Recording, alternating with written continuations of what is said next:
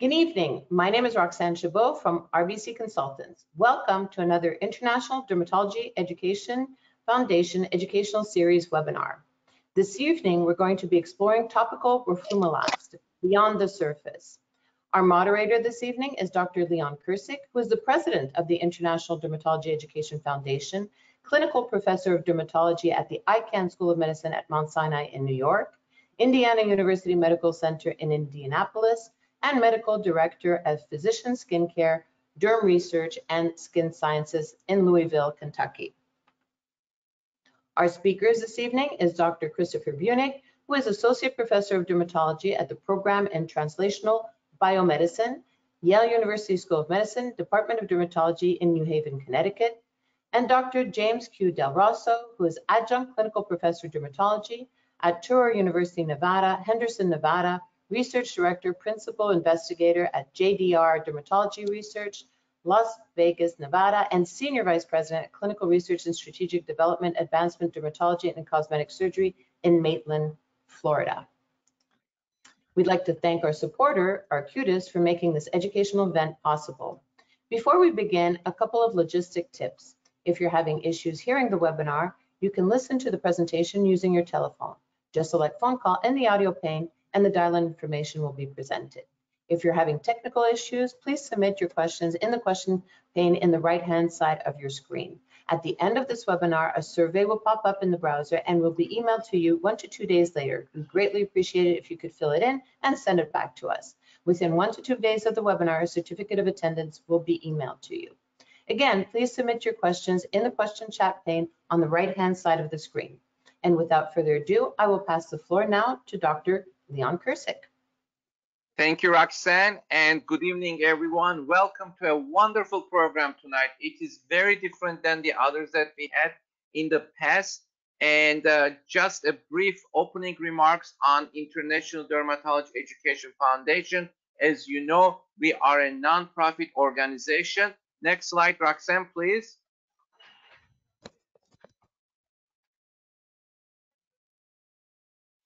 And our principal mission is to raise awareness and improve dermatology care all over the world through education, especially in underserved areas. As you may know, we've been doing our webinars for the last couple of years now. We started as during COVID. We also had live programs in the past, which we are still going on with those live programs. Next slide, please. We have served overall the whole dermatology community, not only in US, but in Canada, in South America, as well as in Europe and Southeast Asia with our previous programs that most of you may be familiar with. Tonight, however, I'm really excited to discuss and talk about roflumilast. And we're gonna start with our first polling question. Is there an oral roflumilast, right? We all know about the topical roflumilast and we're gonna learn more tonight. It's been approved, it's been around now for a while. How about, is there oral roflumilast? Where did this molecule come from? So the options are very simple, yes or no. Well, maybe.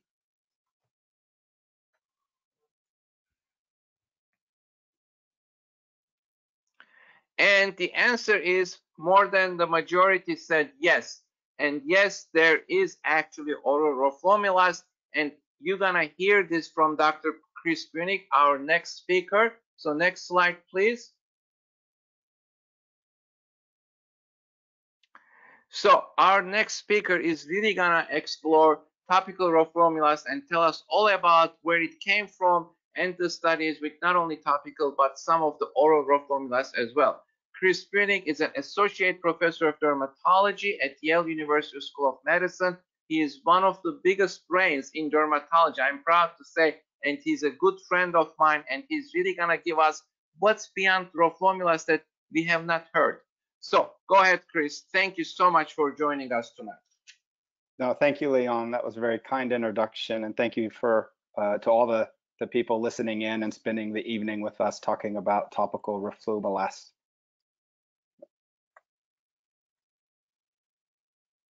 By the way, warm welcome to Dr. Jim Del Rosso, which I will introduce, but I think everybody knows Dr. Del Rosso, who is the other one of the bigger brains in clinical dermatology. Thank you, Jim, for being with us tonight. Pleasure to be here. Great to see both of you. So here's my cover slide. We're going to talk in this first half of the program kind of on the science side. What is it that makes the roflumilast molecule special and different in the PDE4 inhibitor class? These are my disclosures.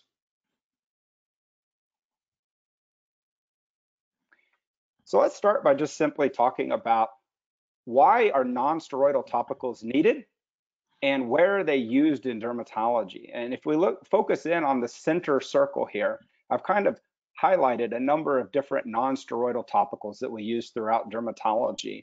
So we start at 12 o'clock and go counterclockwise. We got antifungals, topical calcineurin inhibitors, vitamin D analogs, aryl hydrocarbon receptor agonists, JAK inhibitors, and then we have PDE4 inhibitors. Now, I show four important dermatologic diseases here: psoriasis, seborrheic dermatitis, atopic dermatitis, and vitiligo. And these different non-steroidals are certainly used to treat all of these conditions. PDE4 inhibitors in particular are used in psoriasis, seborrheic dermatitis, and they are used in atopic dermatitis, but topical roflumilast is soon to be approved in that area as well. And so one of the big questions that comes both clinically and scientifically is, how is it that PDE4 inhibitors are so versatile against so many different types of inflammatory dermatoses, especially when the molecular signature, the molecular basis for these diseases are actually very different? And so we're going to answer that question over the next several slides. So here's our next polling question. What inflammatory pathway or pathways does PDE4 drive?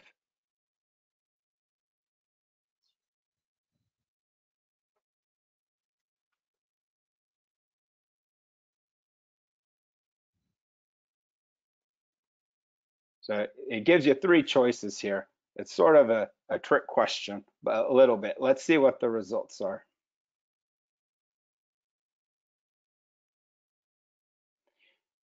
Yeah, so here we can see that most people picked all of the above because it showed TH1, TH2, TH22, TH17. And here you can see 6 in 10 people are saying all the above, and that is correct. And that is part of what makes PDE4 so important in dermatology, is that it actually drives the inflammation in each of these types of immune response.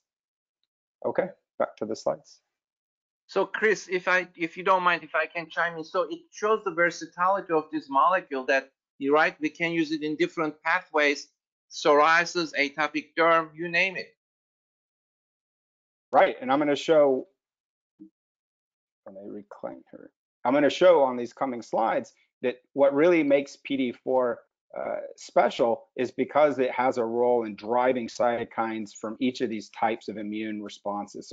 So here, this is a slide that just talks about how inhibiting PDE4 reduces skin inflammation. So here, what we're looking at is kind of epidermis, dermis, and the idea is, it's kind of colored red. It's representing inflammation in any one of the dermatoses that we just talked about. And the idea is that you have immune responses that can be TH1, TH2, TH22.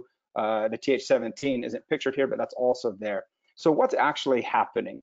If you look at the sequence at the bottom, ATP, right, our energy source, ATP is actually converted to the secondary signaling molecule cyclic AMP by adenylate cyclase.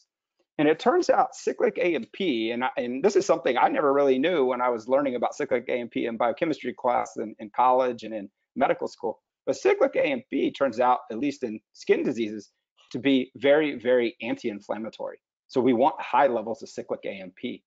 The problem is that phosphodiesterases, in particular PDE4 in the skin, breaks down or hydrolyzes, the technical term is hydrolyzes cyclic AMP to AMP.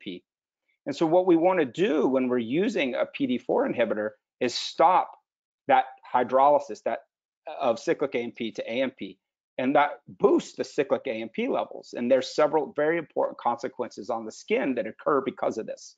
We get improved or increased skin barrier integrity.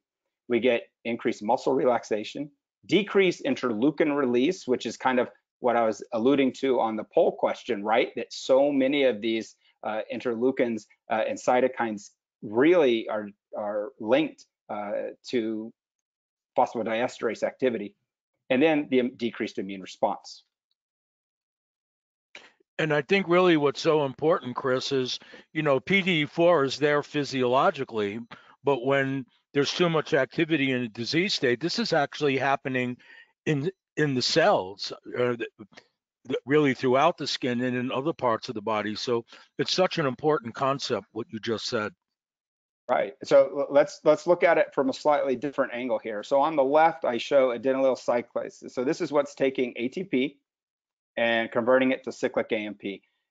And this cyclic AMP, you can see PDE4 shown here in blue. It takes the cyclic AMP and converts it to AMP. But what you can see with this red X here, when you have a PDE4 inhibitor, it gums up this kind of link between the adenylyl cyclase to the PDE4 to stop that conversion and boost cyclic AMP. So what is it about PDE4 inhibitors? They modulate inflammatory cytokines by inhibiting PDE4. They bind to PDE4 at this cyclic AMP binding site. And what we've shown, and I'm going to show some of the research from my laboratory over the next slides to really help you understand what makes roflumilast stand out among PDE4 inhibitors, but that the more you mimic cyclic AMP, the more you can mimic how cyclic AMP binds PDE4 and make it so that the molecule mimics it but binds strongly, you're going to get a better inhibitor. And you're going to get higher binding affinity and selectivity, and we're going to talk about all those issues.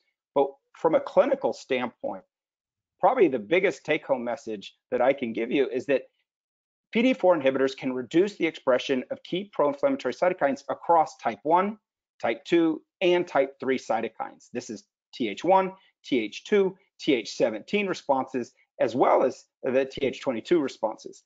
And you can see that some of the cytokines listed here, these are some of the players that we talk about all the time in our clinics: interferon gamma, TNF alpha, IL-4, IL-17, IL-23. So when you see all these different types of cytokines that we're used to throwing into buckets, right? Atopic dermatitis, Th2 cytokines, or psoriasis, right? Where you have your Th17 or Th1 cytokines. The point is PDE4 is important for all of these. And I think that is why we're seeing topical roflumilast come out with such versatility in clinical dermatology at the moment. But it's more than that. Why is it that the topical roflumilast is excelling where maybe other PDE4 inhibitors have not had as much success? Chris, highlight that. You make a really important point about the buckets. The fact of the matter is we put too much in buckets. A lot of these different profiles actually can happen at different points in the same disease. So that's another very important part of it. Yeah. Well, there's science, Jim, that shows that we've known for a long time, actually, that atopic dermatitis and psoriasis, kind of like a Venn diagram, there's a number of overlapping genes in those two diseases. And so, yes, think of it as a Venn diagram, and these diseases overlap. And at the center of these diseases, you could argue, is PDE4. It's a very interesting concept. Okay. It's right in so what there. I wanted to do before we get into... Sorry, Jim, the perception that the reason why we bucket things because of the targeting the cytokines, and we're so used to the biologic treatments that's targeting that particular cytokine, and that's why we bucket things, and we don't think about the small molecules intracellular process. Sorry, Chris, I interrupted. Yeah, and when we said that, a disease is a Th2 disease, and we find out that Th1 also contributes, and Th at different points in the disease, it's so important what's being shown here by Chris. Right. So we think about, there's been a lot of talk in dermatology about the ability for JAK inhibitors to broadly inhibit cytokines. But the point I'm making here is that roflumilast and PDE4 inhibitors do the same thing, right? So it's a very interesting concept, and I don't think people have necessarily thought about PDE4 inhibitors as broad cytokine inhibitors before. So what I wanted to do is kind of show a little bit of a clinical story as to how I got into looking in my laboratory at the deep science of PDE4 inhibitors. So this here is a summary of the publication in the New England Journal of Medicine of the phase 2B randomized controlled trial looking at topical roflumilast cream in chronic plaque psoriasis. So you can see it had about 331 adults with plaque psoriasis. The goal was, or measurement primary endpoint was IgA status clear or almost clear, and then they document here the application site reactions. On the two left columns here, we see the roflumilast, two different strengths of the cream, 0.3 and 0.15%. And both of them had somewhere around 23 to 28% achievement of this IgA clear, almost clear for the plaque psoriasis, and very, very low application site reactions, actually less than the vehicle cream, which served as the placebo, and certainly much more significant clearance of the plaque psoriasis. This was followed up by, see if we, there we go. So this was followed up by, oh, let me go back. This was followed up by a phase 3 trial of the 0.3% topical roflumilast cream in plaque psoriasis. So let me just walk you through this, and it's sort of setting up the story of what I want to share with you on the science side. So here, this was looking at once daily roflumilast cream compared with vehicle. We had two separate trials, right? Parallel randomized controlled trials, around 440-ish patients in each trial, 40 sites each trial, mean age around 47 years. And here we're seeing that about 300-ish patients got topical roflumilast in each trial, and about 150 were on the vehicle or placebo. And the primary outcomes, again, were IgA success, clear, almost clear, plus 2 or more grade improvement at week 8. So we're looking at 2 months, week 8. And on the right, what we see is the topical roflumilast, roughly around 37 to 42% of the patients actually were achieving this IgA clear or almost clear with 2-point or more improvement at week 8, compared to only 6%-ish of the placebo. So almost 30 to 40% advantage for the topical roflumilast. This was a really incredible result for the topical roflumilast in plaque psoriasis. I've always said a picture is worth 1,000 words, and what we're seeing here across the top is a thickened plaque on the knee that at 8 weeks is basically gone with topical roflumilast. And then so important to have non-steroidal agents that are potent and effective in intertriginous areas. And so here what we see is resolution of psoriasis in the axilla, which is incredibly important to have this ability to treat intertriginous areas confidently and safely with a non-steroidal. So Chris, sorry, I'm gonna interrupt you for a second. You know, the intertriginous areas here, until now, we did not have anything to treat intertriginous psoriasis, really, right? As far as I know, that has been at least studied formally in a phase 3 study. Right, I think that people used, topical calcineurin inhibitors as their kind of non-steroidal in intertriginous areas, or they simply use steroidal agents in those areas for very limited time. But to have a medicine like topical roflumilast that in clinical trials shows efficacy and safety in intertriginous areas is a game changer, because I think we all see lots of patients with psoriasis in skin folds, and it's a huge unmet need. And now in my clinic, I do use topical roflumilast cream in psoriasis in skin folds all the time. I think it's a great option for patients. Well, let's be clear about this, though. The other agents were used in intertriginous areas in the clinical trials. They just didn't do a separate IgA on just the intertriginous areas and a separate analysis on the safety and tolerability just in the intertriginous areas. That's the only time it's been with topical roflumilast. So that's the first time that's been done. But the other agents have been evaluated. It was just all pulled together. And obviously the corticosteroids we have to be very, very careful about. And in all fairness, we also have a new phase 4 study for another non-steroidal topical for intertriginous areas. That's correct, yeah. So one of the things that really struck me, so this is actually a patient of mine that came in. She's in her mid-40s, had been really suffering with plaque psoriasis, but also palmoplantar pustular psoriasis. And on the left, this is a patient who the best therapy that she had ever had was an anti-IL-17A biologic. But despite being on that biologic, the palmoplantar pustular psoriasis just really wasn't clearing up. And she had very painful feet, had difficulty ambulating. And I tried the topical Roflumilast cream, and look on the right, you can see just basically complete clearance of her feet. To be honest, I wasn't expecting this result. I was really shocked. And one of the things that this inspired me to do was to say, well, how is it? Why is it that in this particular patient that topical Roflumilast was so effective where, you know, clobetasol, other steroids, and even biologics just weren't touching the feet? And so this kind of was the jumping point for my laboratory to do a little bit of a deeper dive into what is it that's different about topical, about Roflumilast, the molecule. Chris, I think an important point is, I mean, the biologic, the anti-IL-17A helped, but these agents don't necessarily get everybody clear. And topical agents are very important to use. And it makes sense what you're saying, looking at the other cytokines that are being affected, that these really team up very beautifully together, as you've shown. Well, adjunctive therapy. How long did it take for this? Do you remember?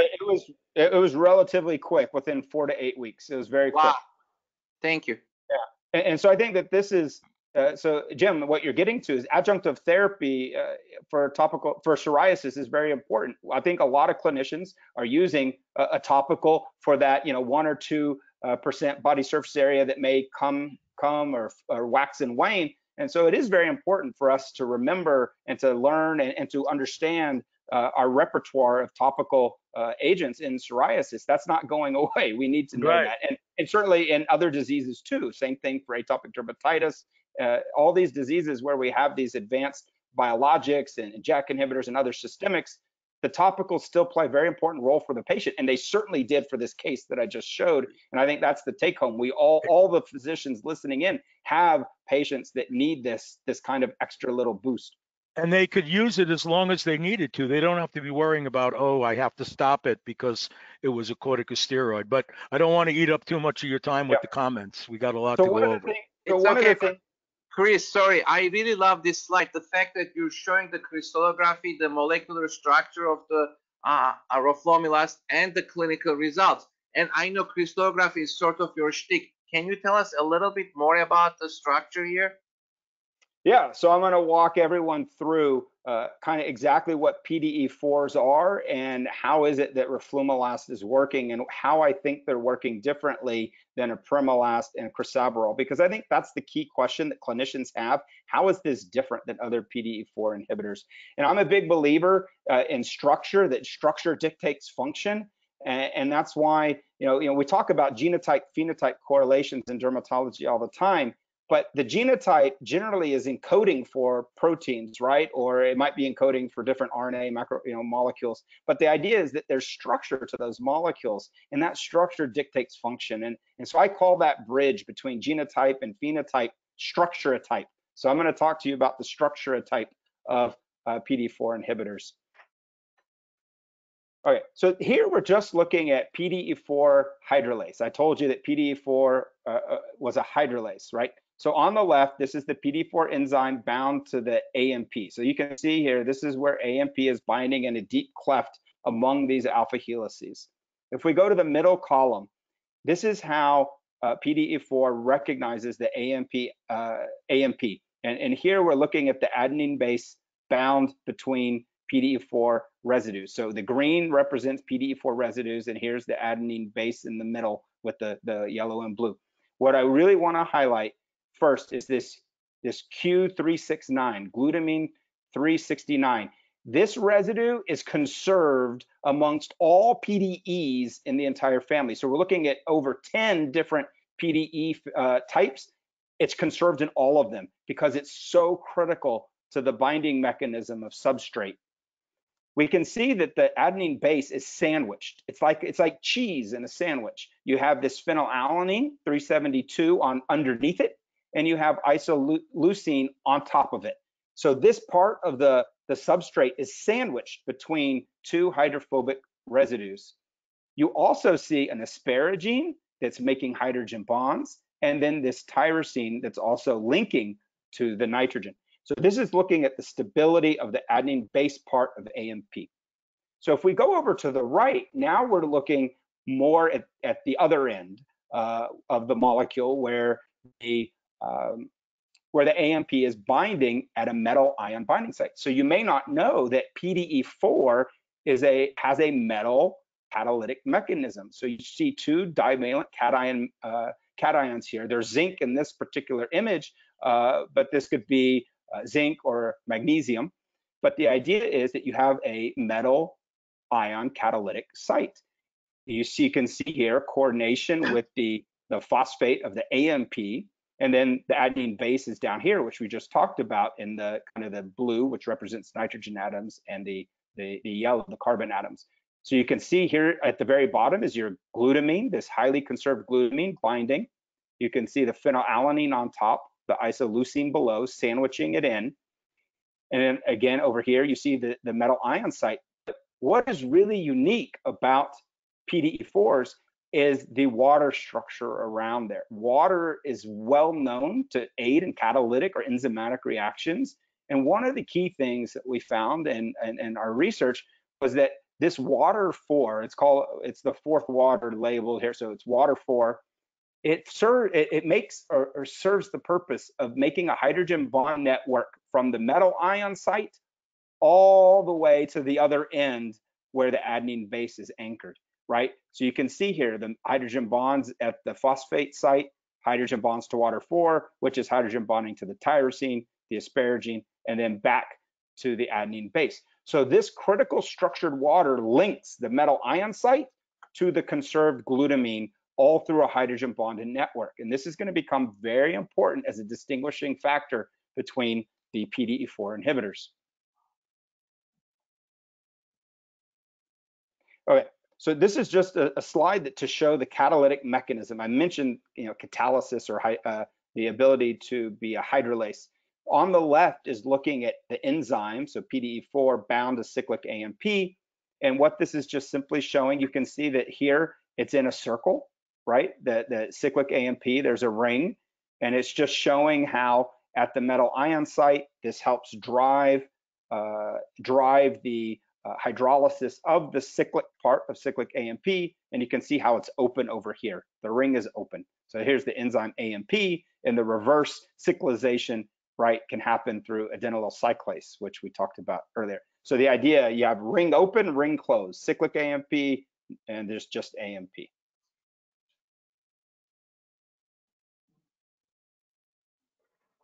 Okay, so let's take a closer look at chemical structures of cyclic AMP and our PDE4 inhibitors in dermatology. So in the upper left, we have cyclic AMP itself, and it has a binding constant of around 1 to 6 micromolar. If we go to B, we see apremilast. So its binding is around 0.14 micromolar. We can see at the bottom in D, this is crisaborole, it has an IC50 around 0.75 micromolar. And if we go over left to roflumilast in panel C, it's around 0.7 nanomolar, right? So roflumilast has a much higher binding affinity than either cyclic AMP, apremilast, or crisaborole. So we're going to take a little bit of look as to why that is, but just notice there's similarity between the chemical structures of each of these with cyclic AMP.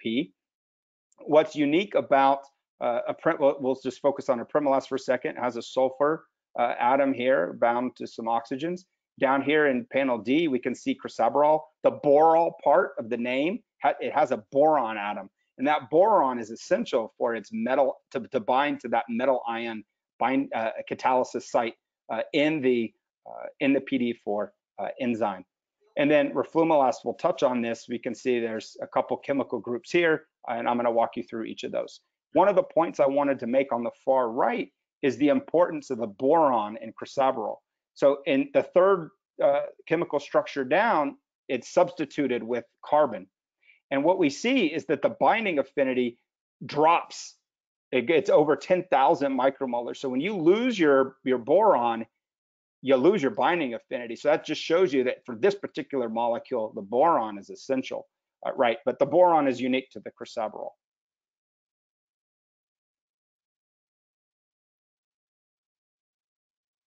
Okay, so how's roflumilast working? So here in the upper left, we see just the chemical structure of roflumilast, but it's color coded based on atoms. So you can see that On the left side of the molecule here in green, there's a couple chlorine atoms, but also on the right, you can see in the light blue some fluorine atoms, and then you see this cyclic group up here in the upper right. So these are a few features of the roflumilast, and we'll dig into more what each one does.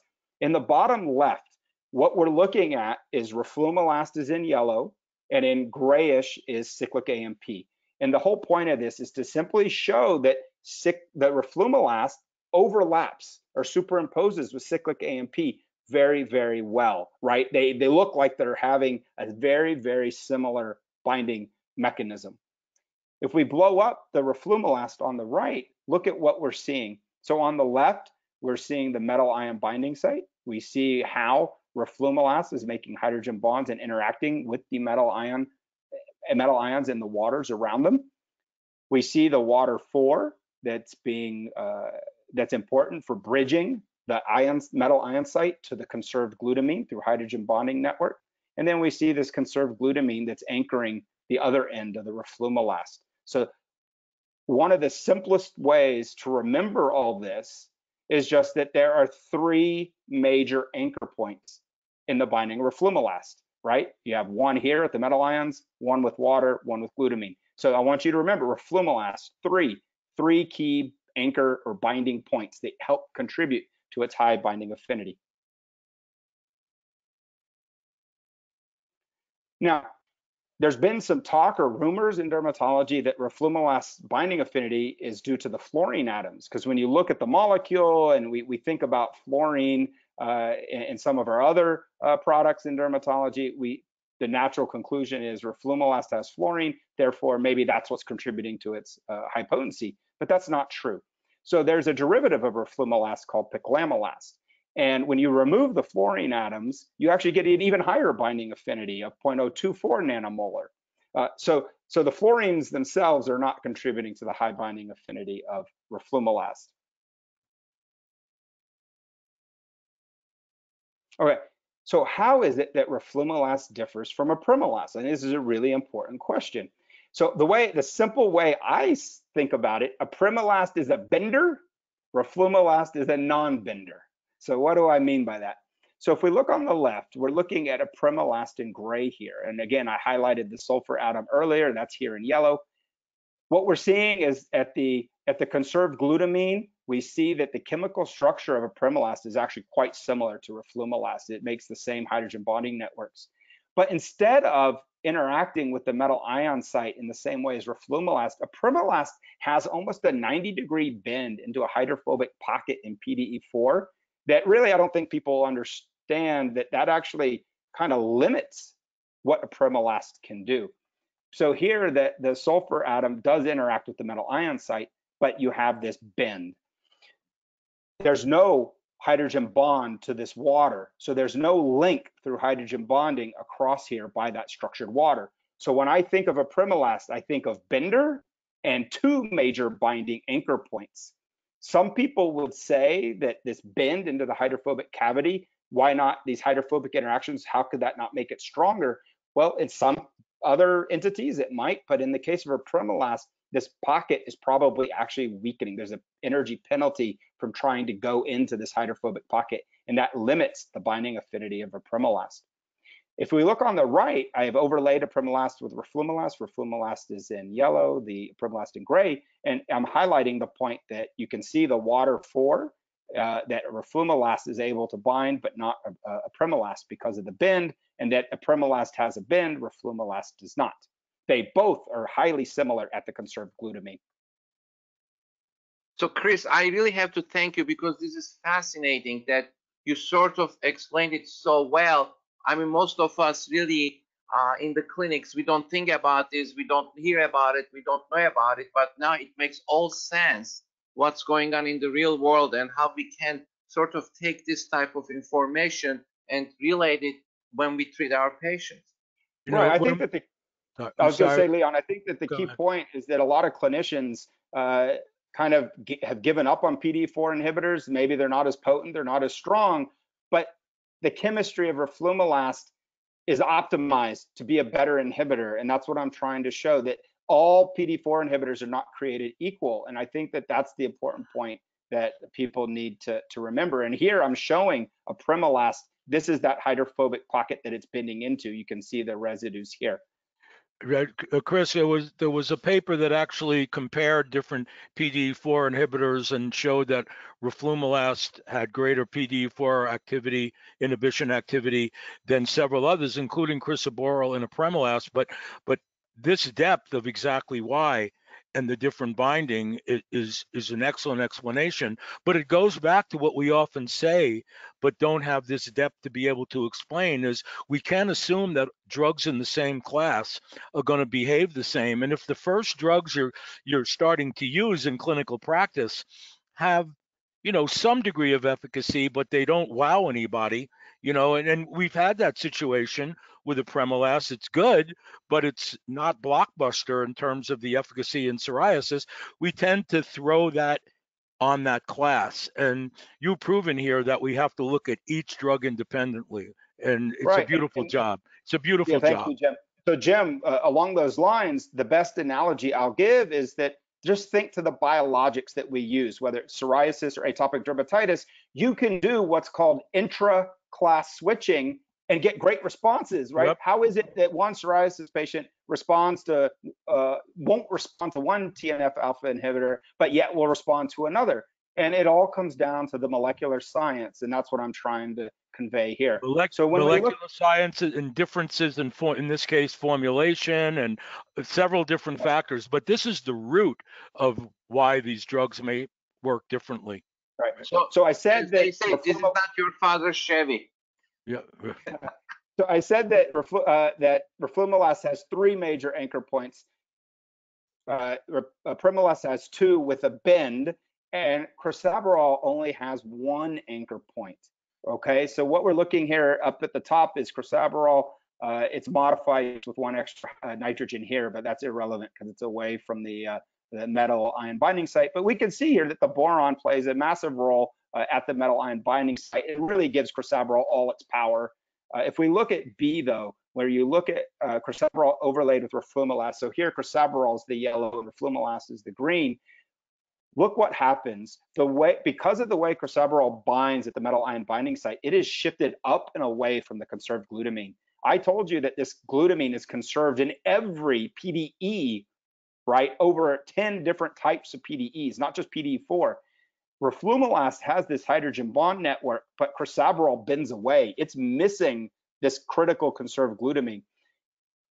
And over here, if you overlay crisaborole with AMP, the yellow with the pink, what you're seeing again is the same thing, that the AMP and crisaborole don't overlay at this end that's needed to be there to bind the conserved glutamine.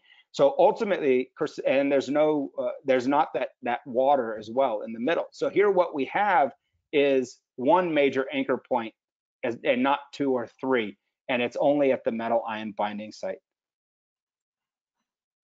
I guess it was worthwhile studying crystals when you were a kid, Chris. It paid off. All right, so how do we simplify this for the clinicians? So roflumilast binding mimics cyclic AMP well. So you can see cyclic AMP bound to PDE4 on the left, and I've highlighted the glutamine, the hydrogen bond with water, and the metal ion binding site. 3 key sites, roflumilast hits them all.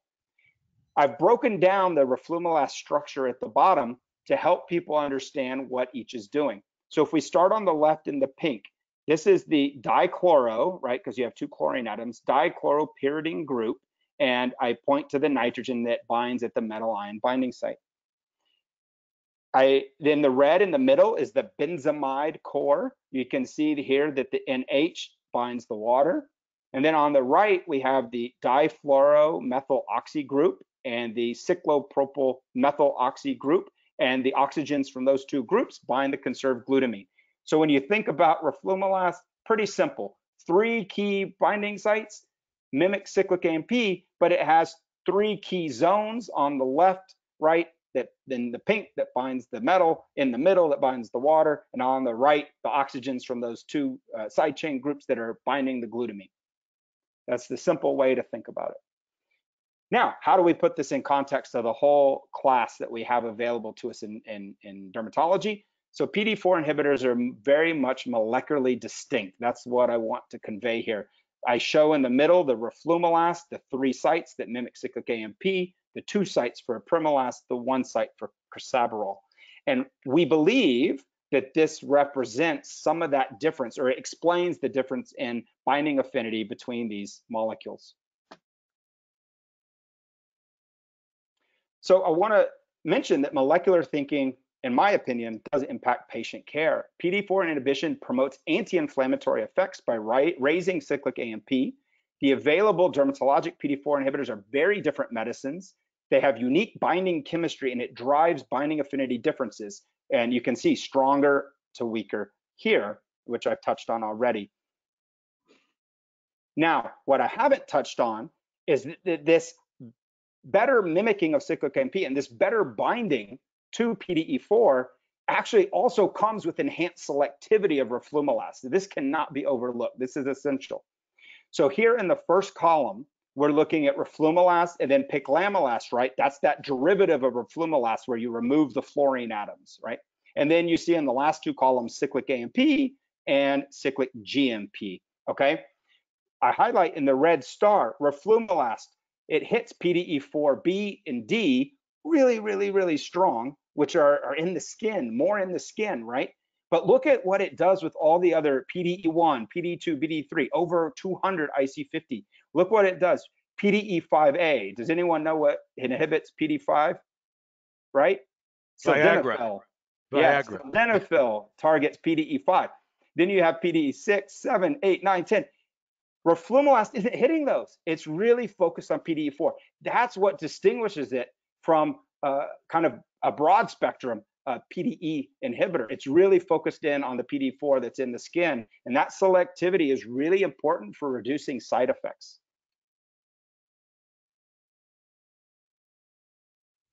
Now, back to our case.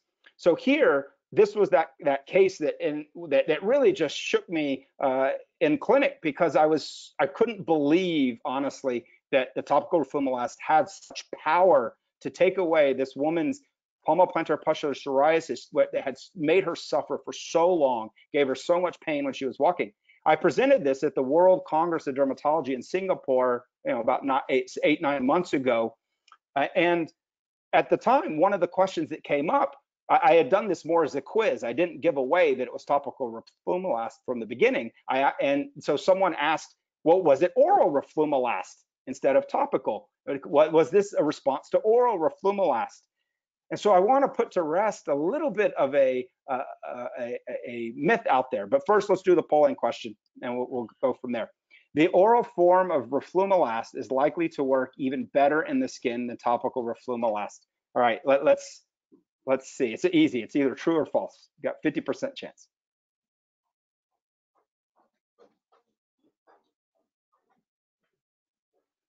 We have this idea, right, that oral medicines are better than topical. All right, do we got the results? Everybody voted? Oh, wow, split even. I love it. Okay. All right, let's go back to the slides. Let's see, take back control. Actually, Chris, I'm glad you're showing this, because there are many examples where we think the orals get higher concentrations and they don't. So this is really important.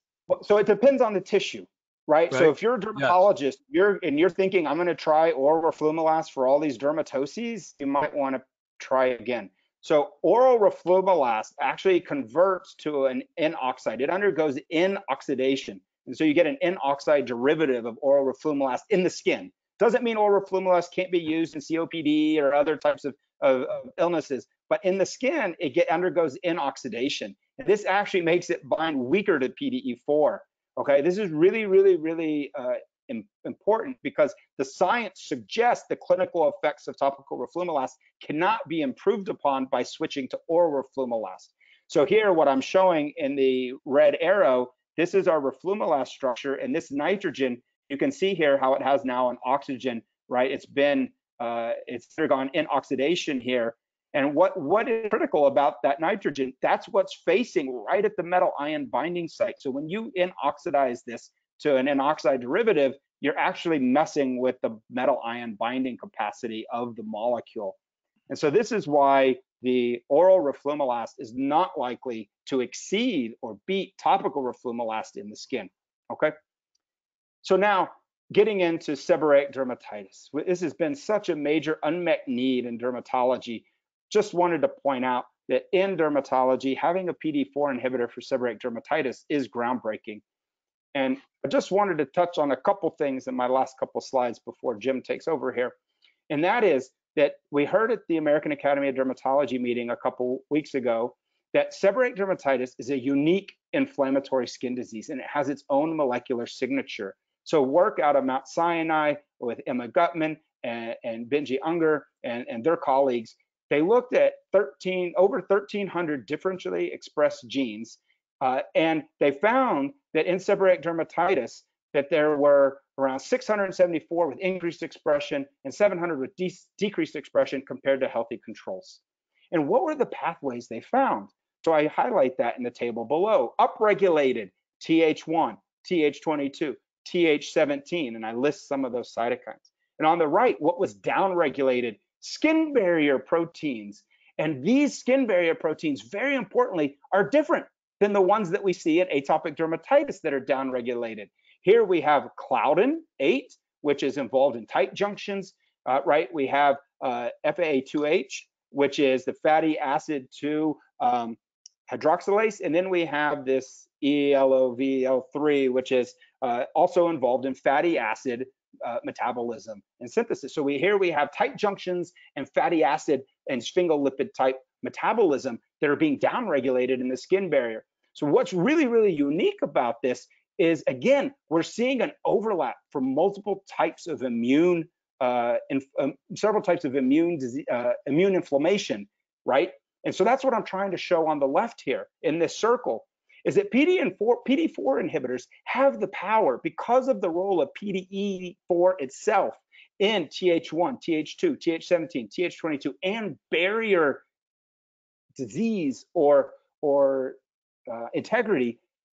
This shows that the broad power of PDE4 inhibition is only becoming realized as we're able to harness the molecular power of PDE4 inhibitors to a better degree. We now are able to inhibit more broadly these different pathways, which here in just seborrheic dermatitis, we see, right, that there's multiple pathways. We need a broad inhibitor like PDE4, like topical roflumilast, a PDE4 inhibitor, to achieve suppression of all of these multiple pathways. And so I think this is a key point, is that we're just now learning the full power of PDE4 and causing disease and how the inhibitors can remit multiple cytokine pathways. And what we're hearing as a buzzword is roflumilast responsive dermatoses. We're going to hear this term more about roflumilast responsive dermatoses because it's able to broadly inhibit these different types of cytokines. All right, so I think this is my last polling question. Which is the key component of the roflumilast foam vehicle? Hopefully you can see all the questions. I only see two on my screen, but neutral pH or ceramide stripping technology, and I think there's some others. Hopefully you can see all of those when you vote.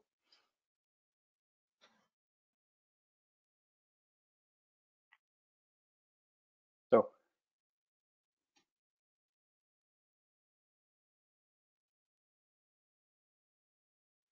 all right, so all of the above, okay. They're not technically all key components of the roflumilast foam vehicle. So let's go back to the slides and let's walk through this. And this is my last point, and then Jim will take us through the clinical realm of roflumilast.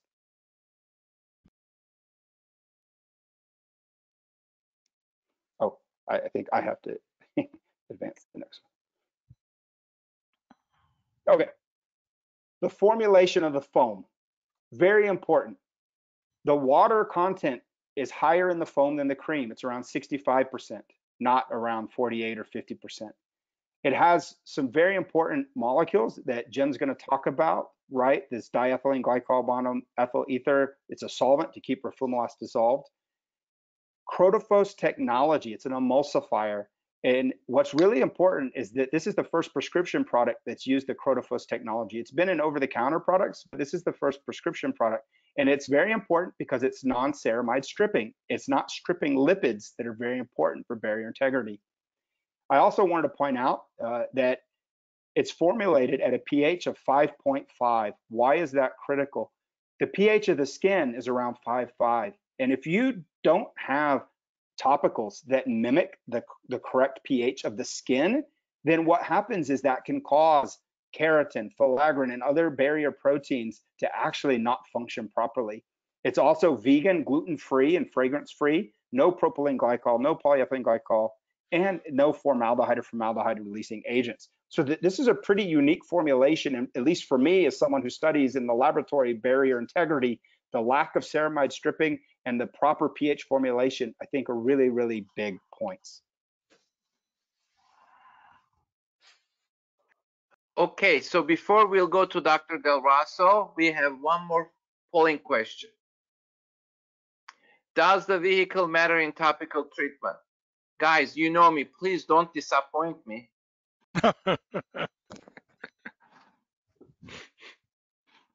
I think Chris sort of gave the answer, but this is true for all topicals. Don't break Leon's heart. Please. Yep.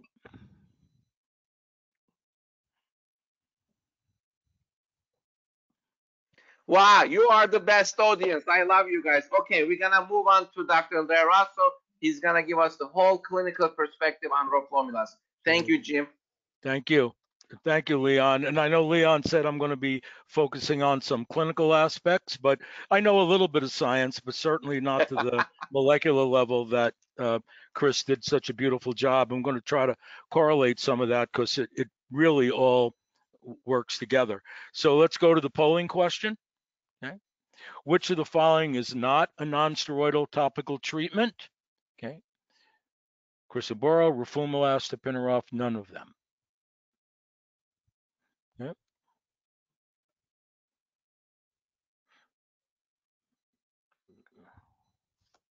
So let's see if we can get to the answer.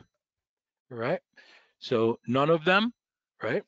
So crisaborole, roflumilast, and tapinarof are all non-steroidal topical agents. And Chris already went over crisaborole. Tapinarof is an aryl hydrocarbon receptor agonist, which is non-steroidal. So let's go to the next slide, please. Okay. Next slide. So when we look at where we are right now with topical roflumilast, we have 2 FDA approvals. We have it for plaque psoriasis in a 0.3% cream. The cream is what's been studied for plaque psoriasis once a day. It's approved to be used anywhere on the skin where the patient has plaque psoriasis, as long as they're 6 years of age and older. Any severity of disease for any duration. So you don't have any limitation in terms of severity where they can apply it anywhere they have plaque psoriasis on their skin. The only limitation in the product monograph is the diagnosis and the age of the patient. And Chris went over efficacy and some of the aspects of the clinical trials. We'll get a little bit more into that. Then more recently, we've had seborrheic dermatitis as an FDA approval, a 0.3% foam formulation. The major difference being that there's more water, as Chris mentioned, in the foam formulation than there is in the cream formulation. The cream is about 50%. The foam's about 2/3 water. Once a day, any location where the patient has seborrheic dermatitis. So it's not necessarily limited to the scalp like we often think of with seborrheic dermatitis, and many of the therapies that we have are often used limited to the scalp because a lot of them are shampoos. But many of the patients will have other areas involved, as you know, which we'll get into. So any place they have seborrheic dermatitis, and this agent was studied that way, any severity disease and any duration of disease. And we have efficacy and safety data. We'll get into that. There has been submission to the FDA of the cream formulation for atopic dermatitis, which is not yet FDA approved. There have been multiple studies completed, and all of these have had both short-term upfront studies and long-term data. And the studies that have been done for atopic dermatitis in patients that are at least 6 years of age are 0.15%, and 2 to 5 years of age is a lower concentration, 0.05%. Favorable results thus far. These have been published. We're not going to be spending as much time on this because of the focusing on what's approved. And there's actually been a maintenance regimen with intermittent therapy that's been studied. But we'll hopefully get to that in a webinar in the future. Next slide, please.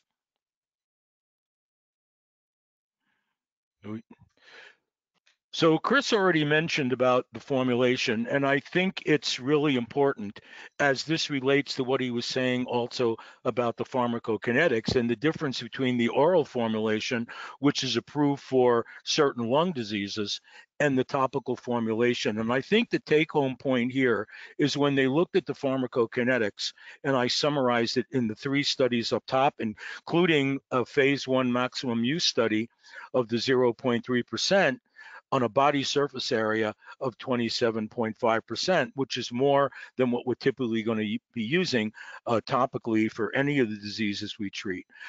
But there were higher levels in the skin with the topical than there are with the oral, and that has a lot to do with the difference between oral formulations. Is you don't take a drug and have it get absorbed and go through metabolism and go through all these different departments in its volume of distribution and go straight to the skin. There's a lot of reasons why levels may be lower within the skin, but Chris also mentioned the difference in the metabolism in the skin versus in other body locations.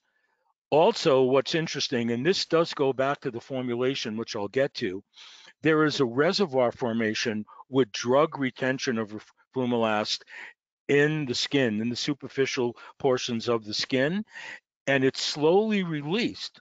So if you had this application to the skin and suddenly got very high levels of roflumilast systemically, it would get to the GI tract. And that's where we start getting concerned about PDE4 inhibition in the GI tract. That's when you start to get some of the gastrointestinal problems like nausea, cramping, diarrhea, which we see with oral PDE4 inhibition. This is one of the reasons why that's pretty much negligible in the studies. I can't say it's absolutely zero, but the reservoir in the skin actually leads to very low levels. Look at that flat curve on the peak to trough ratio. So that's very, very important. The pharmacokinetics of roflumilast, it's really targeting predominantly the skin, and that was established by all this data, which is published. Next slide. So Jim, thank you so much for that information too. I think it's new to me about the reservoir information, the reservoir there. So that's really good. Thanks.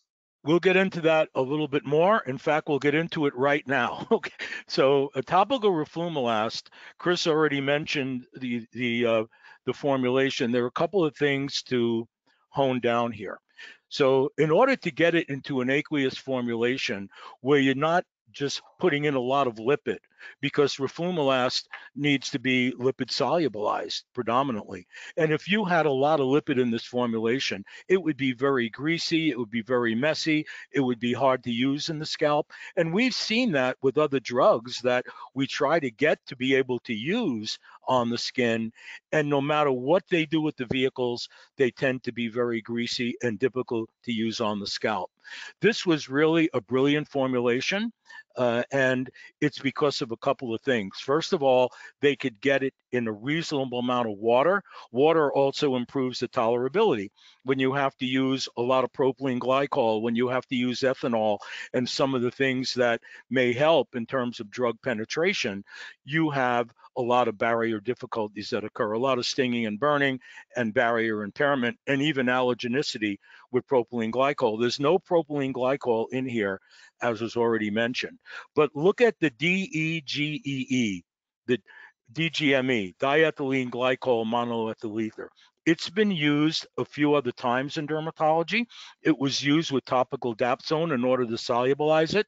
But one of the things that's really important, and this is from a publication that I did include a review of this particular agent, a couple of things that I show here, because it adds a lot to this formulation, and it allows us to avoid many of the other excipients that create problems that I mentioned earlier, like propylene glycol, like ethanol, isopropyl alcohol. It's non-irritating and non-allergenic.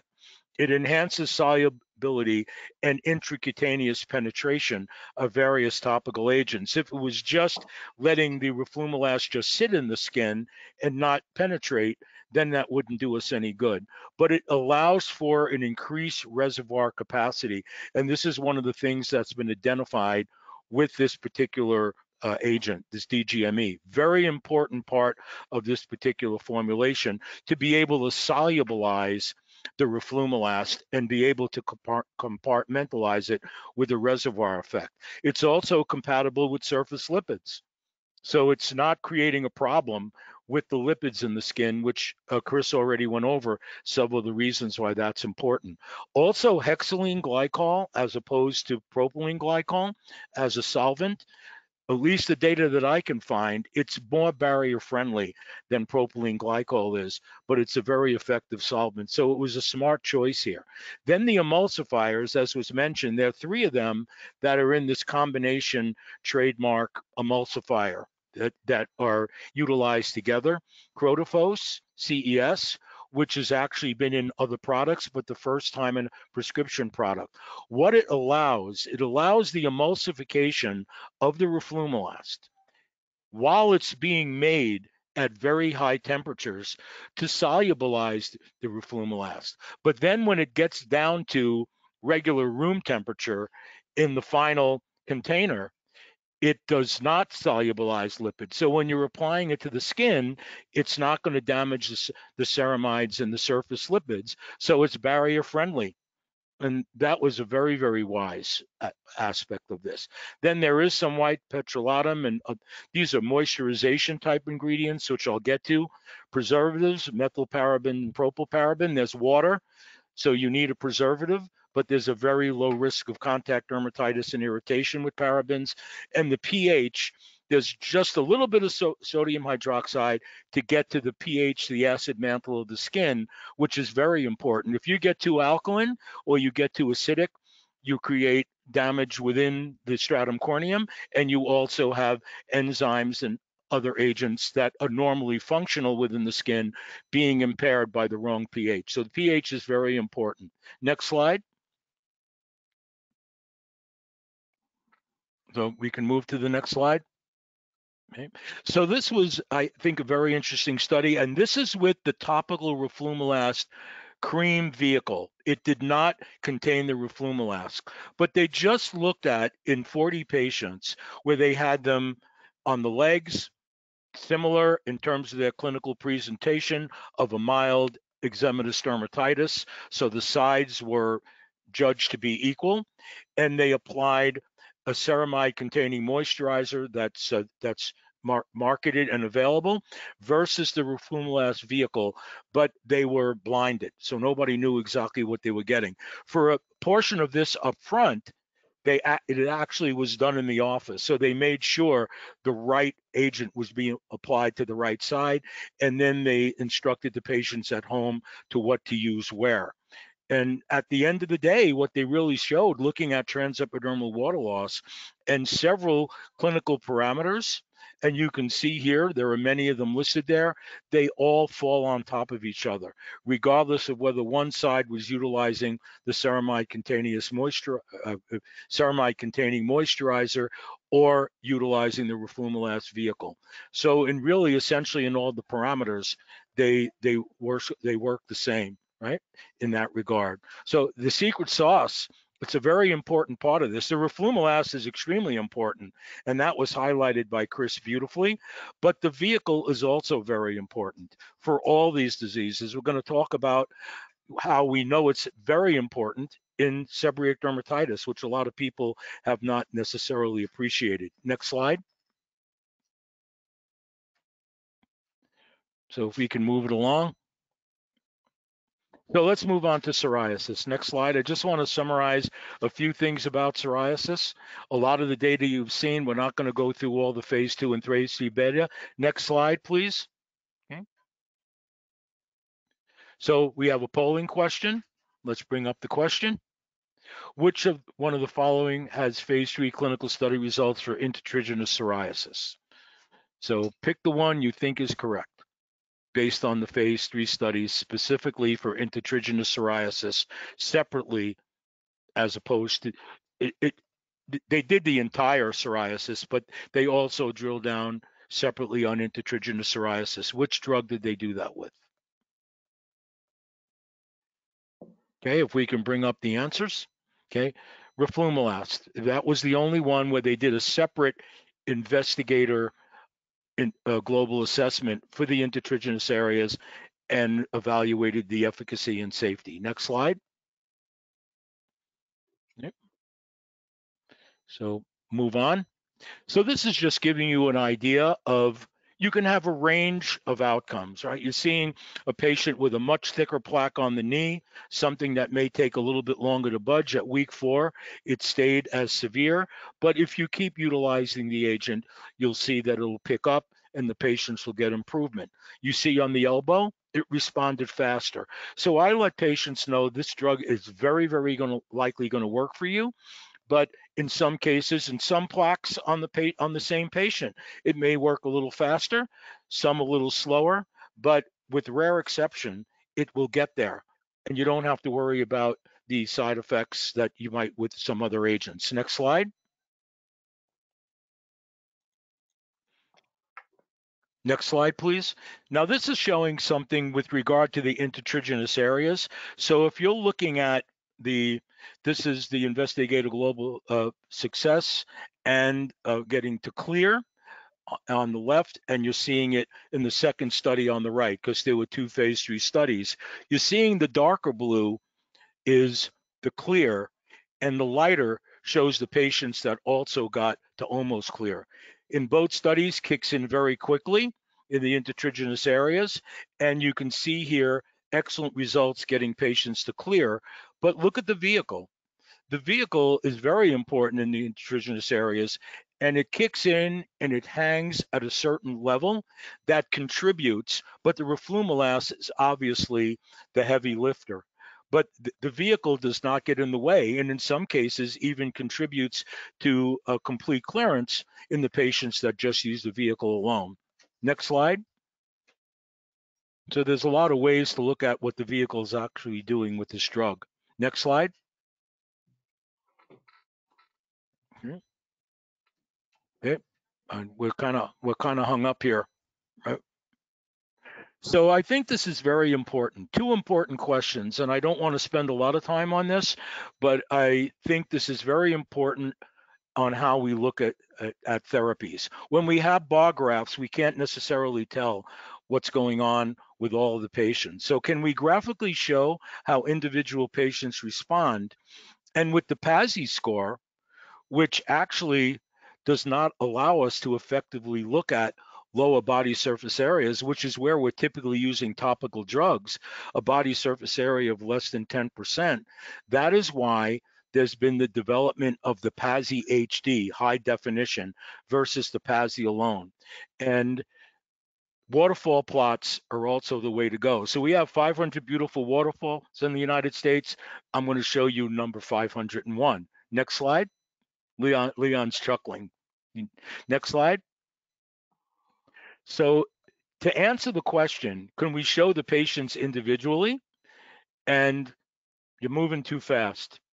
You blew my joke. Okay, we'll go right to this slide. Stephen A. Smith and the Easter Bunny are like, how can that be? How could you do this? Well, they did it. Next slide. Okay. Yep. Okay. Next slide. So the PASI HD, when the PASI is done, if you're looking at any of the areas, and let's say it's 9% body surface area in a location, that gets a rating of 1 for the PASI score. But let's say 4 weeks later in that area, it's only 3% in that patient.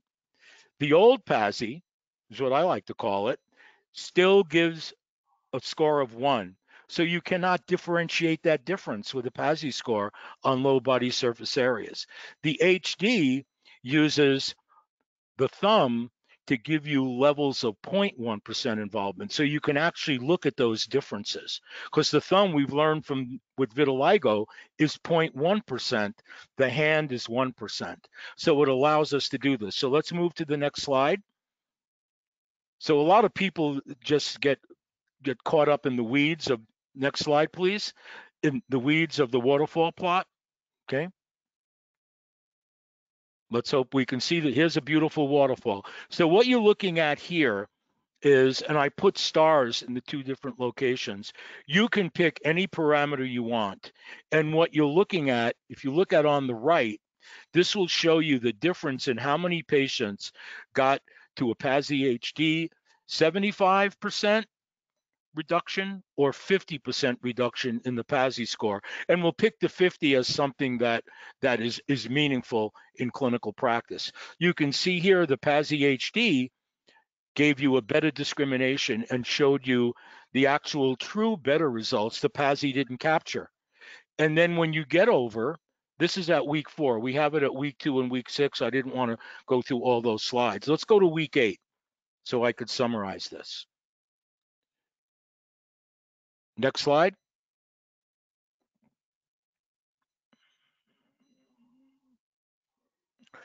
So you see here, we're moving to the left. We're capturing, as we're treating longer, we're capturing more and more people that are responding, right?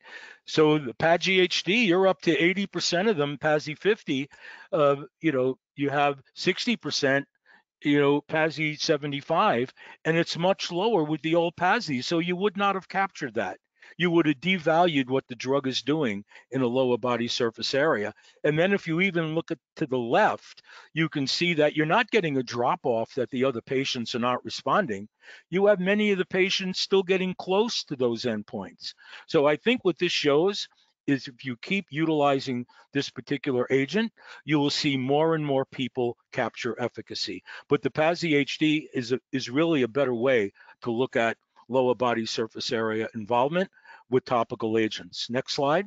Jim, I really like this waterfall graph. It is so meaningful because, we all get these numbers, a statistical analysis, but isn't it important to see each patient where they are? And when you look at that graph, almost everybody is getting better, maybe except a handful of patients, right? So when you write a prescription, that's what you want. And it is so meaningful that you can see each single patient here. And it allows us to understand what's likely to happen with patients. Some people are going to kick in faster, some slower. I don't care what drug it is, the best of the biologics, the best of the JAKs, that's what's going to happen with all the patients. I think every drug should have waterfall plots on parameters. Chris, what do you think? We've talked about waterfalls a lot. We both like waterfalls. I'm a big fan of the waterfall plots. I like, for exactly what Leon said, I like knowing where each patient is throughout the time course of a trial. It's so invaluable to understand the trajectory of patient response. Right, exactly. And that's what it does. Next slide. Oh, this is the polling question, okay? Which one of the following is approved for seborrheic dermatitis? Let's hope they get this right, Chris, right? Well, let's see what they're saying here, okay? I think they will. Yeah, I think they will too.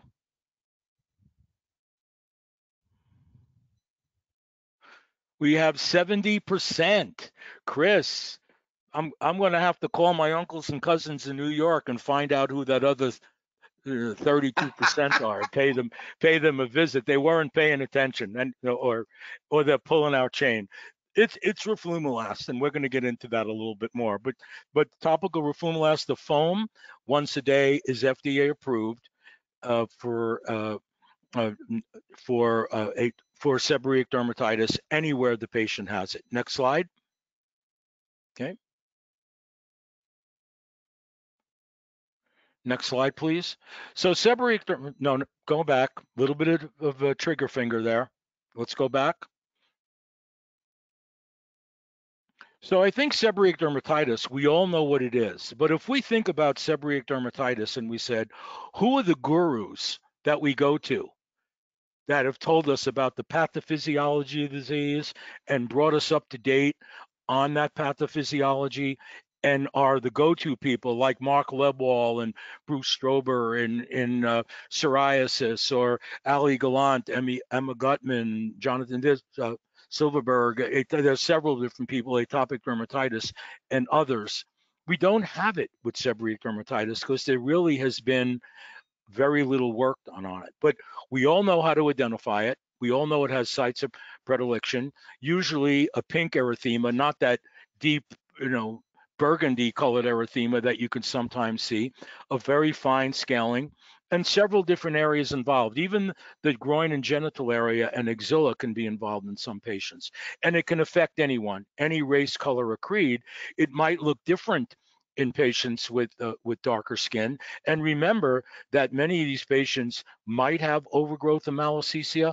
Malassezia also can cause tinea versicolor and may be contributing to some of the hypopigmentation that you see in some cases, but you might need to differentiate it in some patients on the face. Next slide. Okay.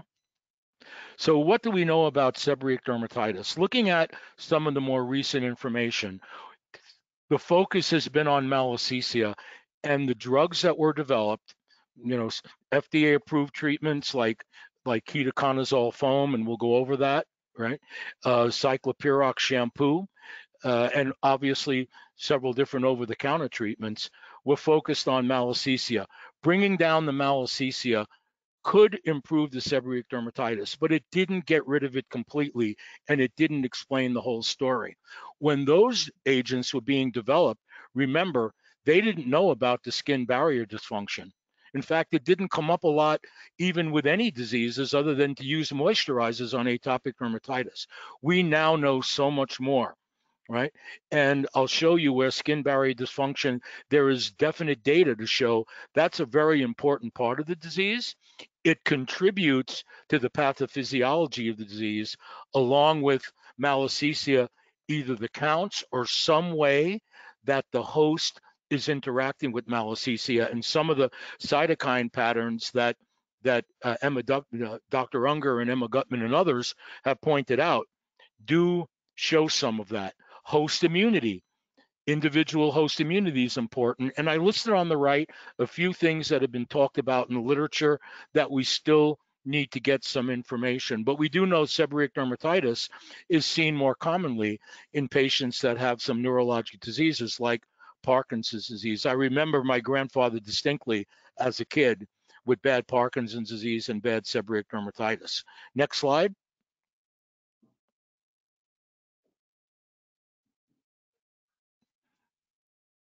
So this is a very important paper, and it's from 2023. It's the Rosso paper. And this paper actually looked at a variety of different aspects, but it did do some actual testing to look at epidermal barrier function. So they looked at the microbiome also. They actually did not see an increase in malassezia, though some studies have, but they did show that there are definite differences in the barrier. So by utilizing standard techniques, they saw erythema, they saw scaling, they saw increased transepidermal water loss, right? In seborrheic dermatitis skin. These were patients that had facial seborrheic dermatitis, 37 patients with mild to moderate seborrheic dermatitis.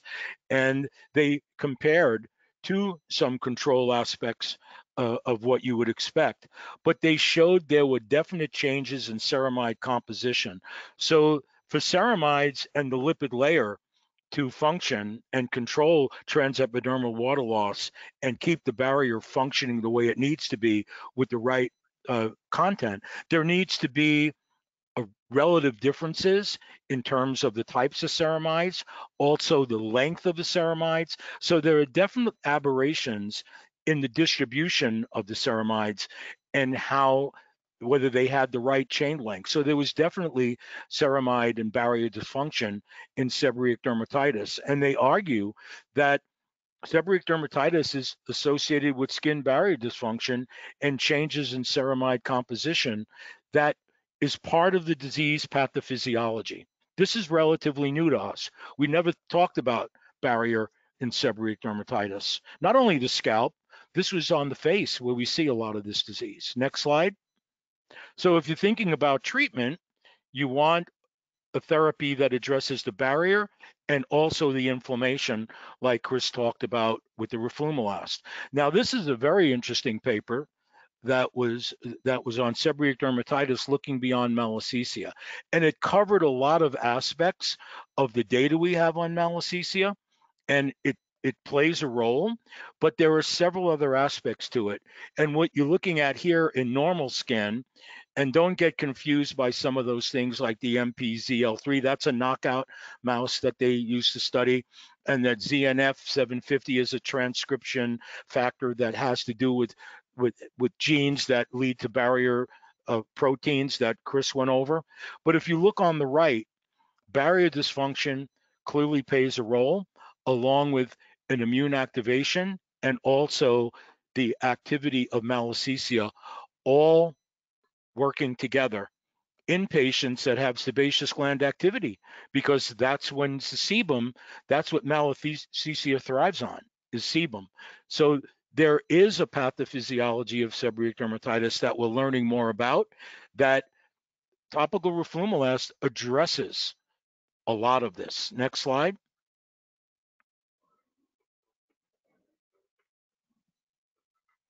So this was the same paper, and it's interesting that we're talking about the cytokines that are upregulated or in leading to inflammation. We didn't necessarily know about all the different pathways, but you can see here that a pro-inflammatory signaling milieu has been identified in seborrheic dermatitis. Look at all those cytokines that are there. Many of them are things that Chris talked about. But when they actually looked at not only the malassezia count, but the malassezia count being reduced, that's not enough alone.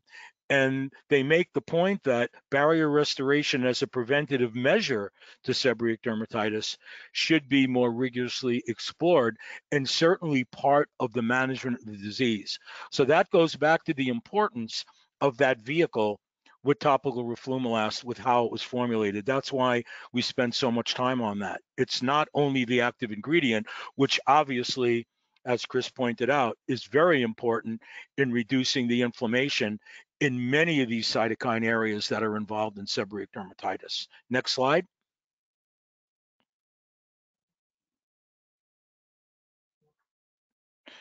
So this is something that Chris already talked about, so I'm not going to go into this as much as I anticipated, but it does show us that seborrheic dermatitis, based on the data that they did at Mount Sinai that was just recently shown, looking at, let's see, it's 27 patients that have mild to severe seborrheic dermatitis on the face versus normal facial controls. They did look at historic expressions in psoriasis and atopic dermatitis as a comparison. There are some occasional overlaps of cytokines, which we talked about, but seborrheic dermatitis is distinct.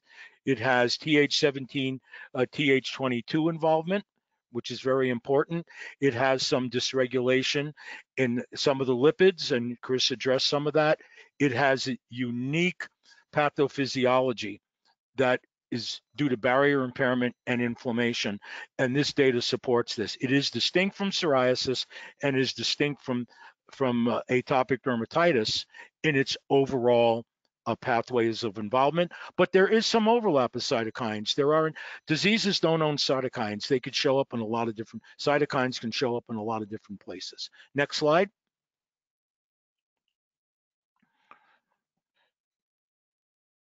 So that's the summary of what I said. Chris, do you have anything else you want to highlight on this more than what we have already said?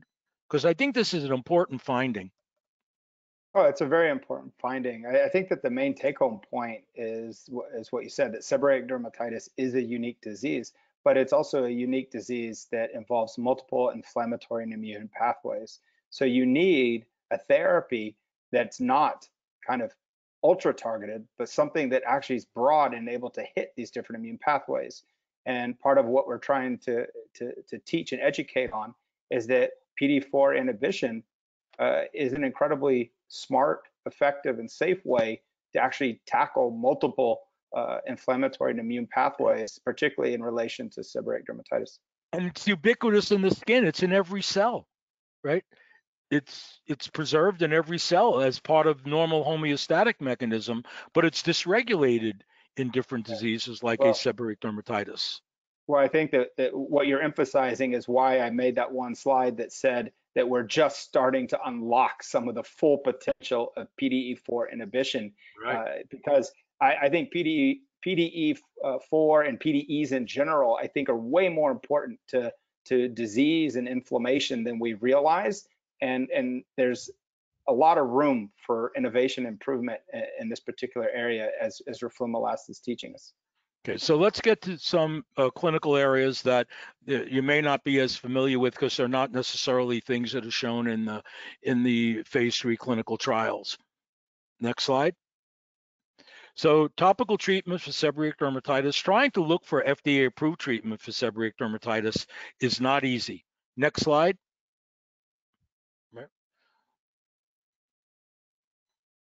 Next slide, please.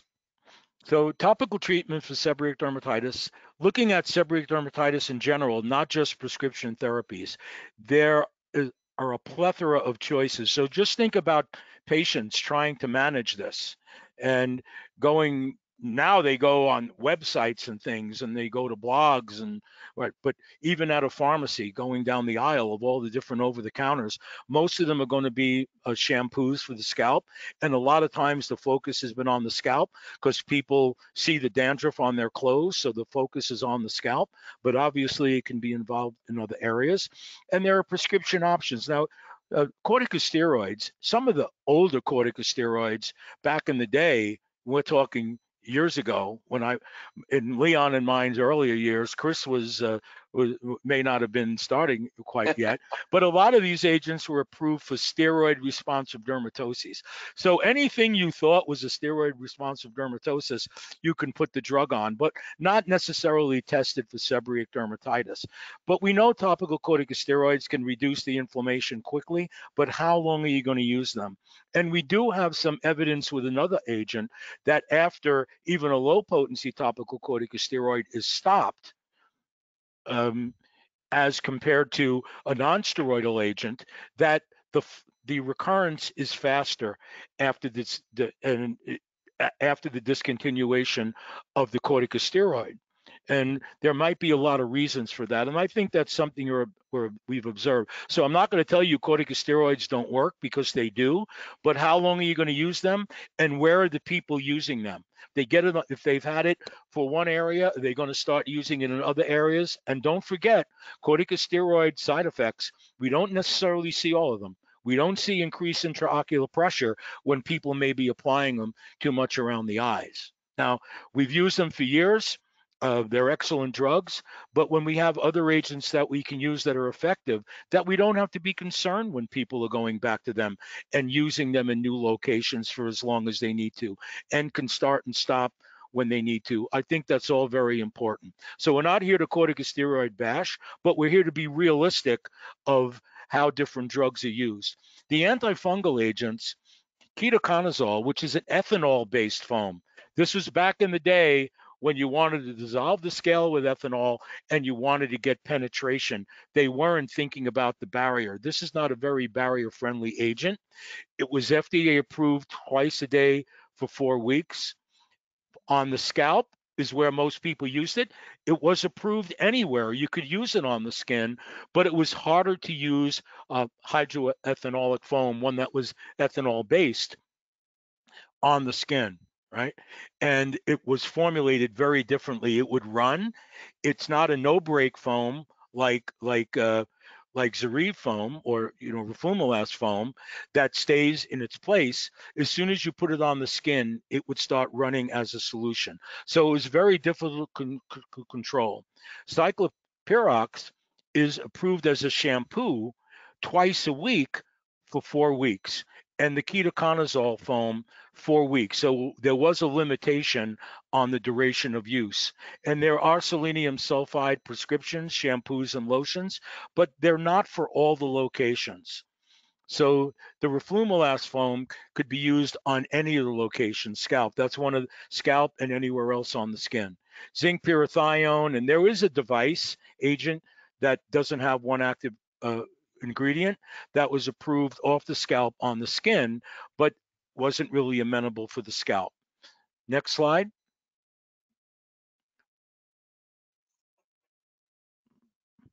So next polling question, okay. Which of the following has a foam formulation? We'll see how well I explain that one, Chris. Let's see what people say. Yeah, and I can say that the early response I've had from patients using the foam has been very receptive. They like how it works on the scalp and elsewhere on the body. I think that with some of the topical steroids, I think that the greasiness in the hair, that they tend to not like that as much, at least when there's scalp seborrheic dermatitis. It can be an issue for some patients.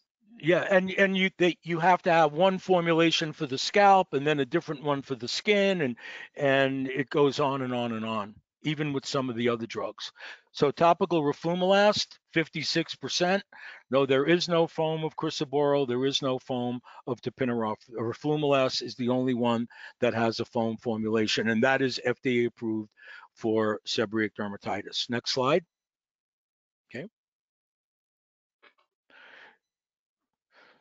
So Chris, I guess we didn't explain that good enough, but this is from the package insert. So I'm showing you this for a reason.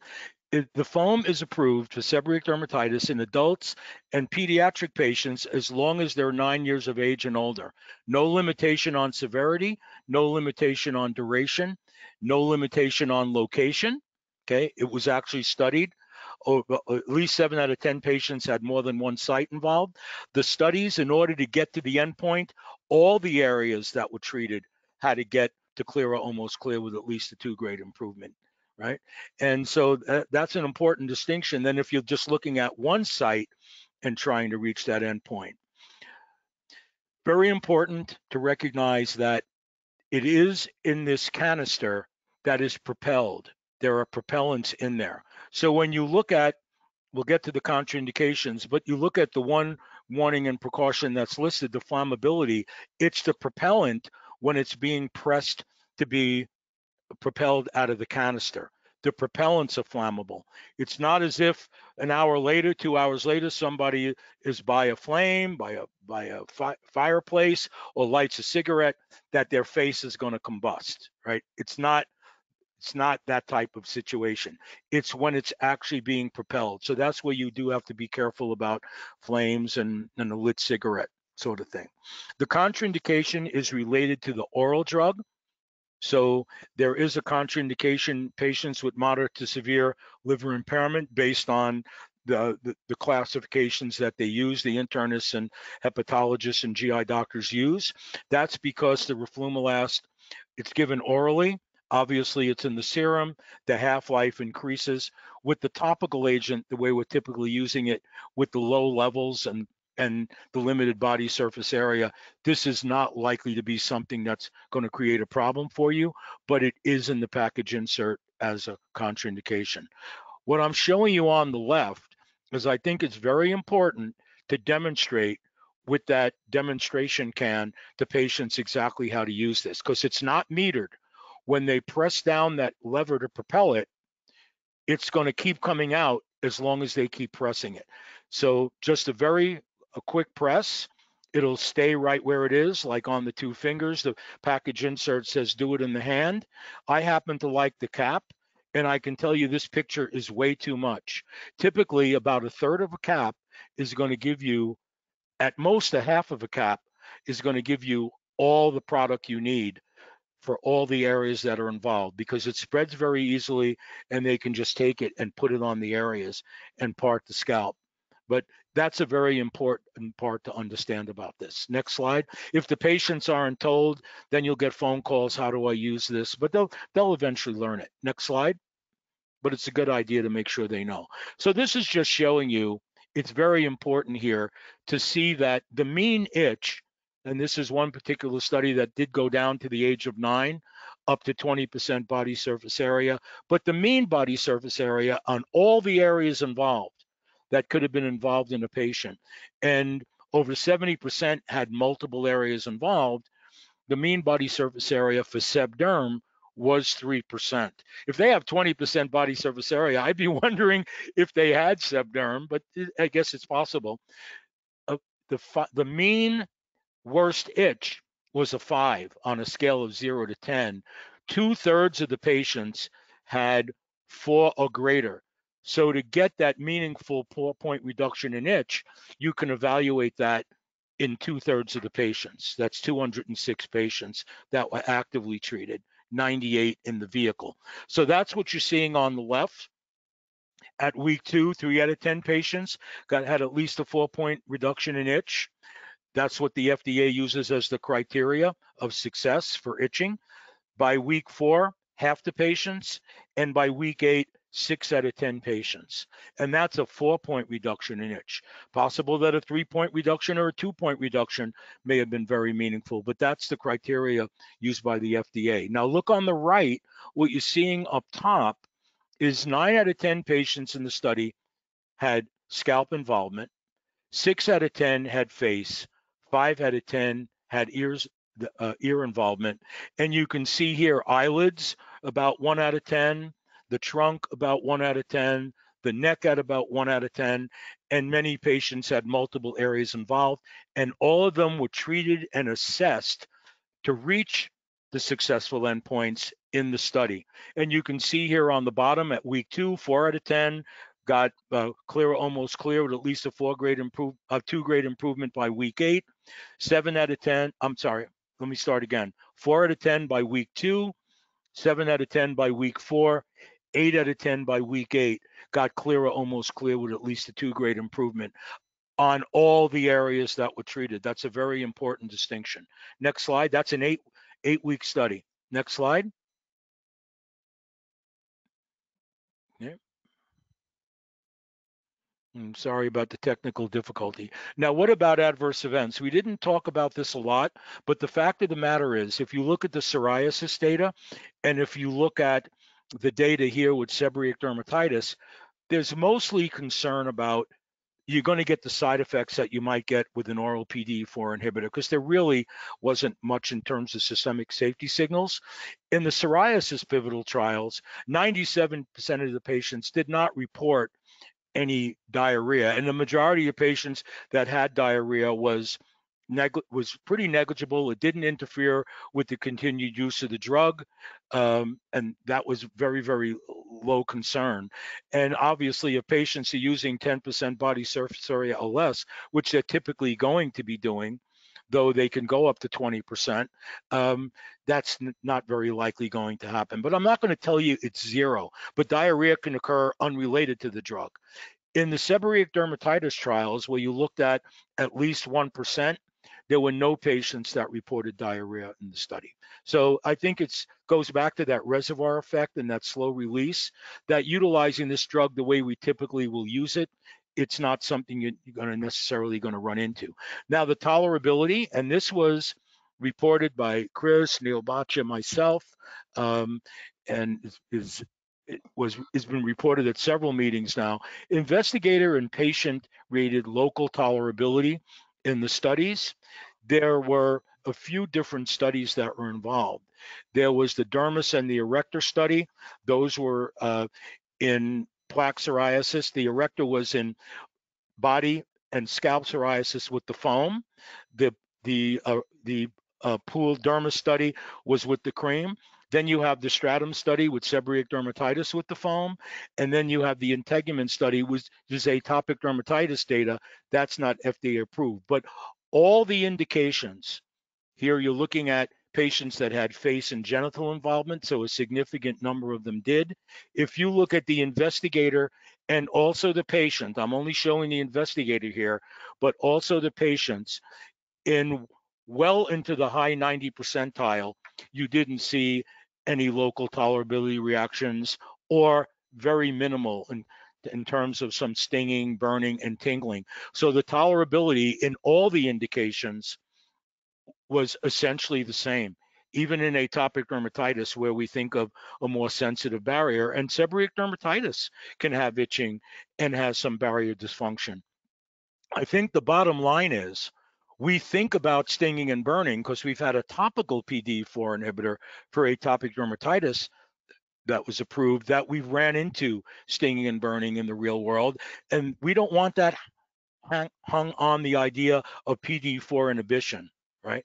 And this shows that the potency can be different amongst different PDE4 inhibitors, that Chris pointed out, but PDE4 inhibition does not have to do with the tolerability.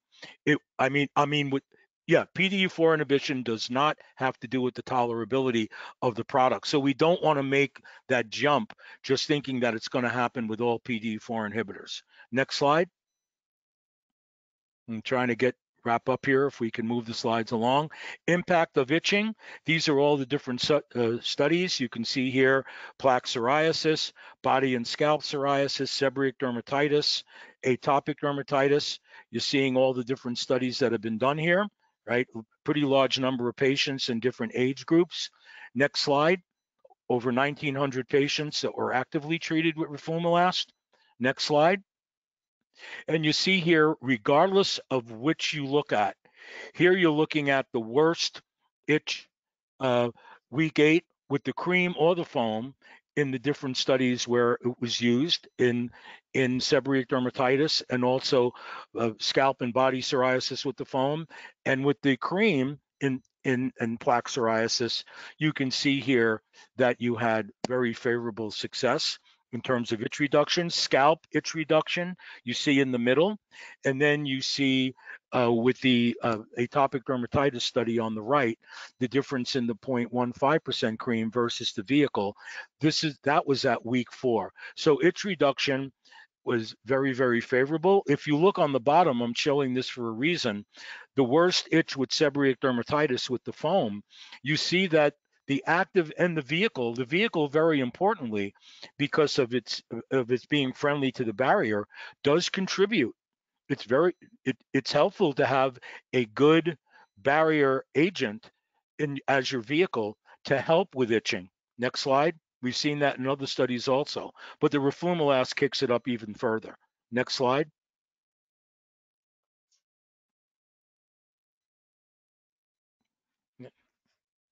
So this is one I just want to point out what they did. They went back and took patients that were evaluated with seborrheic dermatitis with the 0.3% cream, and the foam, and they went back and looked at patients that could not use topical steroids. Maybe they didn't respond. Maybe they had used it too much and they wanted to cut back.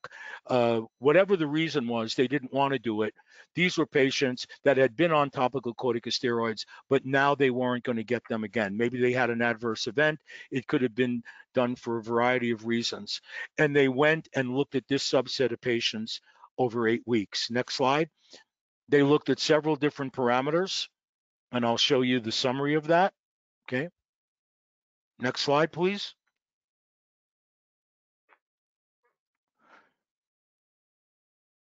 I don't know what the hang up is. Okay. So what you're seeing here in that subset analysis in the phase 3 stratum study, this was the roflumilast 0.3% foam.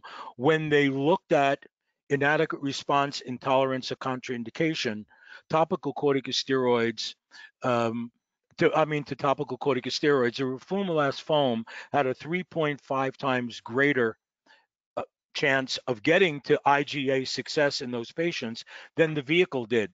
And these were patients that could not use topical corticosteroids. And then the quality of life indices did extremely well in the roflumilast foam group versus the vehicle.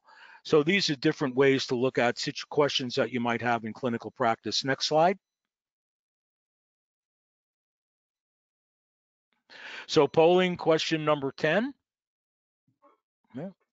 Which of the following is being studied for atopic dermatitis? Okay. Okay. See what answer you have here. Actually, both have been studied and have been submitted to the FDA. So we should be hearing this year, hopefully. with non-steroidal therapies. Roflumilast, obviously, very promising based on the data we have. So it's B and C. So roflumilast, obviously, people have heard about. Tapinarof, the aryl hydrocarbon receptor agonist, is also been studied and submitted for atopic dermatitis. So we have two non-steroidal agents that we expect to have later this year. Next slide. I believe we're turning over to you now, Leon. Yes. Okay. Next slide. Thank you so much. This was really very illuminating, and we had basically a great lecture of bench to the clinic for roflumilast. So we have some time, and we're gonna discuss a little bit more the questions that we have. We have a bunch of questions. Let me just go and start the first one.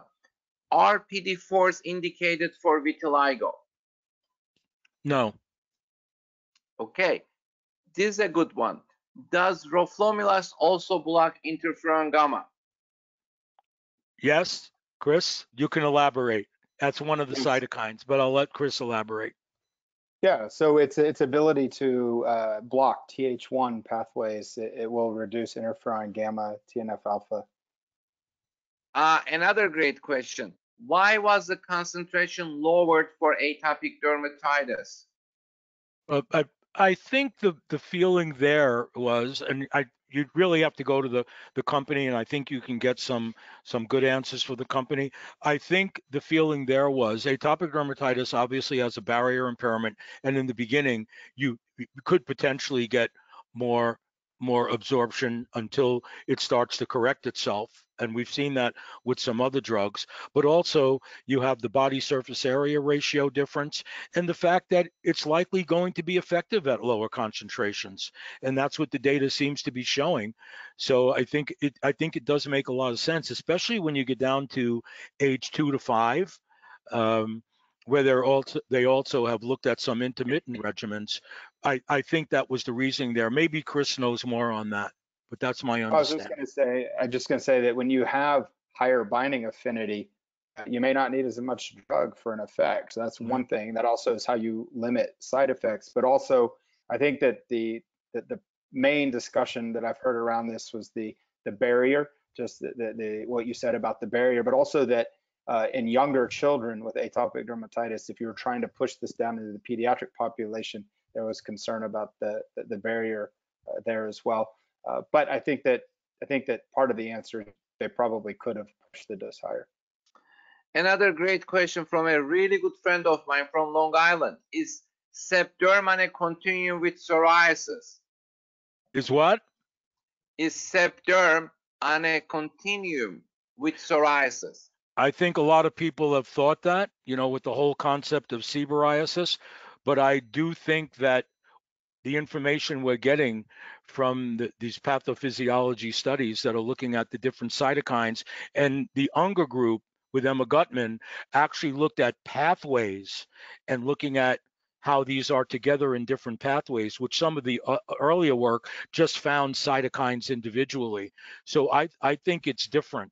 I think it's a different entity. Well, I think, Leon, the best way to think about it, it's not that they're on continuum. Each one of these is there, when I say each one of these, I mean seborrheic dermatitis, psoriasis, and atopic dermatitis. They're your own unique disease, but it's like a Venn diagram. There's the ability to overlap and share certain expression profiles. So subsets of patients may have expression of cytokine profiles and other markers that kind of overlap between the three diseases. So it's not a continuum, it's an overlap for a subset of patients that share common biomarker abnormalities. Right. Correct me if I'm wrong, Chris, but when we look at some other diseases, some patients may have more of a specific overlap, which is why it's looking a certain way. Not everybody's the same, right?